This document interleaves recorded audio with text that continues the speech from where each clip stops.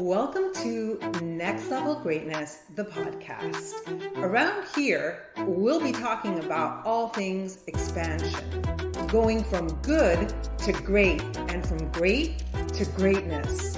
I'm your host, Barbie Collab. Get ready for your next level. Let's do this. You're listening to Next Level Greatness, the podcast. Today, we are going to talk about the guilt or the inner struggle that many people feel around creating wealth, wanting more income. There's just this hang up that many people have where they believe that they are too materialistic. And that, of course, has to do with much of the conditioning. So before we jump in, I am so flippin' excited to announce that I will be offering a free workshop on September 14th on reclaiming your relationship or your right to money and healing your relationship to money. So you can go ahead and register for this free workshop. The link is in the show notes. It's going to be so good. I'm so excited. And I'm going to give you tangible information that you can walk away and apply in your life. And it's also a sneak preview of my upcoming course, Become a High Money Magnet.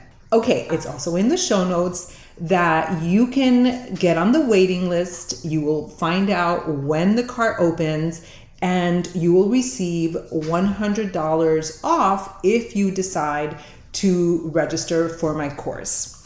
All right, so let's jump in. The guilt, the struggle, the feelings of like, I want more. I want to earn more. I want to activate more. I want to call in more income into my life. That struggle for many people is real. The other day, I made a post where I said that money is a reflector because I was really thinking about how people always say in the law of attraction world, money is energy, money is energy, money is energy. And I don't know, that just didn't resonate with me. So it resonates and it doesn't resonate. But I was going to say, I can't teach something if I don't embody it, if I don't fully understand it or what is meant by that. And one of the promises that I made to myself when I started this podcast, when I started teaching about the law of attraction and manifestation, was that I'm not just here to repeat what other people have said. One of my gifts, really, I am going to be bold enough to say that, is that I simplify things for other people. First for myself and for other people. And so we don't serve anyone when we simply repeat things because, well, that's where we get in trouble actually, right? When we repeat things simply because someone else said that. So I kept seeing and hearing in videos and just in my readings that money is energy, money is energy, money is energy. I'm like, what does that mean? So I was on a walk with my dogs one day and I was like, you know what? Money is really a reflector. Money reflects what the beholder feels. Let's take a step back. If I think that money can be used for a source of good, and I'm playful with money, and I just have a good relationship with money, I feel secure, I feel excited to earn it, I feel excited to circulate it, then that's what I'm going to think about money. And the character of money itself is going to reflect my own feelings, my own attitudes, my own beliefs. But if someone has a relationship to money where they think that money is evil or that money causes problems or that money is dirty, then that's what's going to be reflected back to the person. So it's not really that money has any inherent quality. it really is a reflection. And I haven't heard anyone say that. So I was so excited to share that insight, to share that aha moment. And I did. I posted about it. And then I saw that someone, and it doesn't matter who it is, and I actually asked her because she said, we are not to worship money. And I looked at that comment, I sat with it for a long time, and I thought the context is perfect actually, but I'm saying that I wasn't asking, what are some of the things that you have heard people say about money? So to me, it felt like I was being kind of told, cautionary. It felt very cautionary. I felt that I was being reminded, just like a parent would remind a child, or just like a teacher, or, society, or I don't know, maybe even church. It felt very cautionary that here I was trying to just share that money is a reflection of the way that we feel, and that we have control over the way that we feel. And that what I was trying to share was very empowering. We have the ability to shift our relationship to money, because it's kind of like, when you see a needy person that wants to be your friend, you're not attracted to that neediness.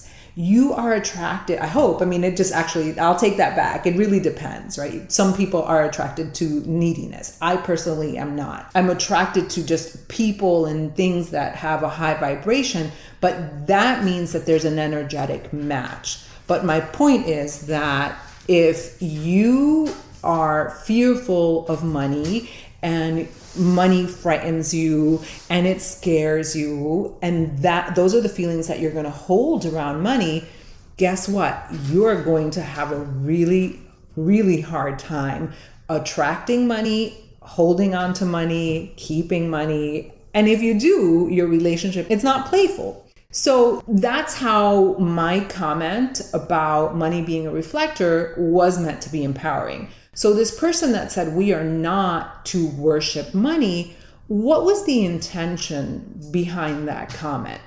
And I asked about it and she didn't respond. And that's okay. Again, I'm not here to shame or blame anyone. I just recognized that I myself was triggered, and not in the way that the term triggered is used, that it triggered some psychological response for me and that I felt some kind of PTSD. No, not at all. But it did bring up some emotions. And so I asked myself, why did it stir something up inside me? And I realized that the reason that it stirred something up inside me is not because I thought I was being accused of worshiping money, because I know who I am and how I'm being in the world, and that I'm not worshiping money. And we're going to get into this, like my relationship with money. And I want you to explore the place of money in your life.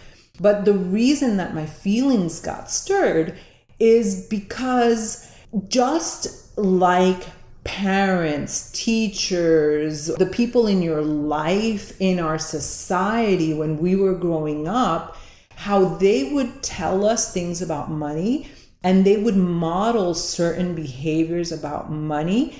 That's how we got programmed. That's how our subconscious got programmed. And we are walking around in this world. 95% of our behavior is based on the programming that happened as children. And so many of us are walking around in this world, the product of statements like this: we are not to worship money. So if you are susceptible, as we all were as children, to programming, and we're told we are not to worship money, we are not to worship money, we are not to worship money, how do you think that you are going to relate to building wealth, activating and allowing money to flow in? You're also going to be cautionary. You're also going to be, the word that comes to mind is trepidatious. You're going to be wary, because who wants to be told that they're worshiping money? And so I didn't get upset at this person. I recognize that when I get, who I don't know by the way, but I recognize that when I get triggered, And this is an invitation to you. When you get triggered, it's an invitation to become curious, not to start fighting with people on the internet. I have no interest in doing that, but it's really an invitation to just get curious. It's like, okay, what's going on there? And so I realized that what bothered me was that this is the kind of stuff that our parents would say, and that has stopped many of my clients, many of the people that I work with. This is what I saw in my course, the Become a High Money Magnet course, is that subconsciously, it was mostly women. There was one man. It was mostly women who were afraid to, and they didn't even know it. They didn't even know that that was a block. There was something that was stopping them.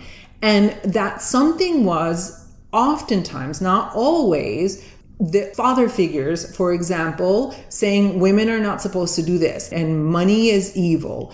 And the list goes on of the kinds of things that parents would say to children that later stop them in their life from being able to pursue their dreams and to be successful. And even though there were many people who were successful in their careers in my course, I saw that they had reached a ceiling many times because of the programming that happened. And so I really want to invite you, and this is what we're going to be doing in my workshop and of course in my Money Magnet course, is I really want you to start becoming aware of the things that people said and the behavior that was modeled around you. I wanted to shift gears a little bit and share some of my story of how I've changed and my relationship to money has changed and my relationship to spirituality have changed. And maybe in me sharing some of my story, you will be able to relate, but also this is an invitation for you to reflect on your own story. Because again, I see that many people are afraid of wanting more out of fear that it's going to say something about who they are as a person, that they're just materialistic. And that's certainly an option. There are all kinds of people in the world. I mean, that's really something that we talk about a lot in this podcast, that the world is full of possibilities. And if you are interested in being someone that is just after material things and nothing more, that's certainly an option for you. But I don't really think that that's my following and the people that listen to my podcast. And so by sharing my story, I think that you might be able to get some insight. So growing up, I was afraid of money. I rejected money. I really thought that by pursuing my PhD and having a good career, that I would just be able to have a good life. And I was determined to have a good life no matter what. But I was always afraid of looking at my bank account. I was always in the red. I was in debt. I mean, it was not a good relationship with money, but I think that's a relationship that many people have with their finances. And so when I started my network marketing business, I was deep in debt. And in a few years, I started making really amazing money.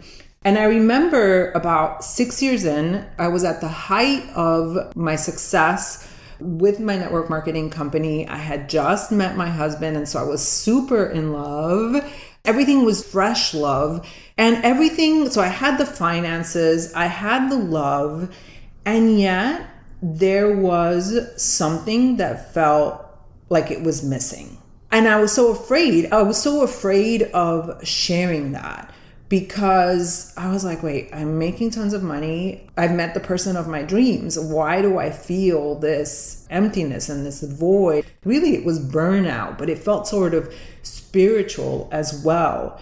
And that's when I learned the hard lesson that money doesn't buy you inner peace. And you would think that falling in love like solves all your problems. For all of you who are single or in a relationship, that other people are not there to fill our voids. Like, happiness is an inside job. And so you can, and I had this conversation with one of my students who has children, and she's like, sometimes I feel this loneliness, even though I have a family and I love my children, I love my husband, because it has to do with yourself, your relationship to yourself. It always goes back to that. And for those of you who are, believers in God, of course you have your relationship to God, but you still need to cultivate your relationship to yourself. And so it was really during this period where I felt like I had it all, that my relationship to money changed. And I saw that money doesn't buy you inner happiness, inner peace, inner calm. And so that was a wonderful gift, because that's really when I decided to go within. And that's when really my journey of going within and getting to know myself and really understanding that we are connected to this universe. And I am into like Buddhist philosophy and Zen philosophy and this, like, we are part of this cosmic universe. I truly believe that. And so I'm grateful for that, because now here I am. I still make a great income. I still have a great relationship. And yes, there are times that things don't feel peaceful, things don't feel calm. I might get stressed, I might get frazzled. But in general, I have a sense of joy, a constant state of joy, and by constant, I don't mean every single second of the day, but a general sense of calm, a general sense of peace, a general sense of like, just everything's good. Everything's working out. And if you look at things politically and just having had health issues, things don't have to be perfect for me to have this. And so if I lay things out on the table for us, financially, I'm well. My relationship is great. And what am I doing then? What am I doing this for? For me, my purpose has to do with, for me to feel truly alive, I want to and have to be, not have to be because it's something that I get to do, but I want to be creative. I desire to create this, the podcast, my courses. I feel like I've been given a gift of teaching, and what I'm teaching right now has to do with creating abundance. And so for me, it's always been about helping others. So there's a financial piece. Yes, I am here on this physical plane, just like you, in this 3D universe. And I am very okay with financial abundance. I am fully invested in growing myself as a human and in helping and guiding and mentoring other people to create whatever it is that they want to create in their lives, whether it's financial freedom or to cultivate a wonderful relationship with themselves or to create a business situation. And I don't think I'm preaching, but what I'm trying to promote is for you and people around me that are in my world to have abundance. And that abundance is not just materialism. That is not who I am. To me, pure materialism, to me, that's empty. And so hopefully in me sharing a little bit about my story and my trajectory, you see that, yes, there is a financial piece. Yes, I enjoy allowing money to come in. I don't believe, like I used to believe, that I have to work my 16-hour days, 12-hour days to make it happen and that it all has to be a struggle. Of course, there's effort. I believe in helping other people. I believe that I am put on this earth to be creative, to guide others, to help them rewrite their story, and to cultivate the relationship to myself and to the world around me. To me, that is noble. To me, that is awesome. But you get to define what it is that you want for yourself. All right. I hope that I have given you some food for thought. And again, remember to register for my free workshop. The link is in the show notes. And I haven't asked you for a while, but I would love to ask you to leave an honest review of my podcast. That really helps with the algorithm. And what I want is for people to find me, right? To expand my circle, to expand the number of people that I can help. Have a wonderful week, and I will see you next time. Did you love that episode or what? Make sure to leave me a review and let's connect over on Facebook in Your Empowered Life community. I'll see you next time.